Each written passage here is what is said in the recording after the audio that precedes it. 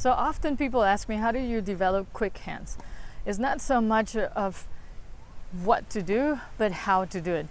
The number one thing you need to do is relax your wrist so that your hands can move and don't involve your arms. Because when you're using your arms, you're dealing with a lot of resistance against the wind. So picture a big flag. You're waving a very big flag in the wind. It's going to take you forever. But when you're waving a very small flag, it's going to be a lot quicker. So when you're waving a big flag, we're using your entire arm. When you're waving a small flag, we're using your hands only. So remember that game when you were little where everybody was going this way? I don't remember the name, but I used to play it too. So if you notice, you're using your hands, you're not using your arms to do that exercise. So that is the point.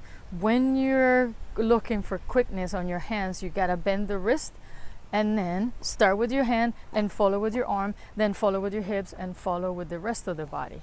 So hitting against the wall is a great way to create and develop a lot of racket head speed. So let's start with an exercise where we're basically gonna hit it flat, but we're gonna try and slow down your arms and speed up your hands.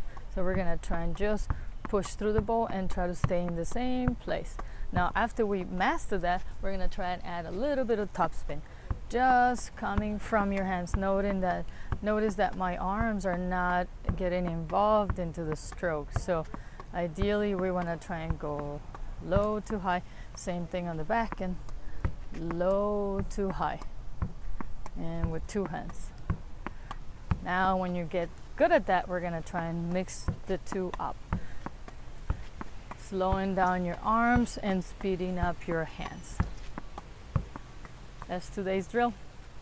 Practice it and you're gonna get your hands to move as quickly as possible.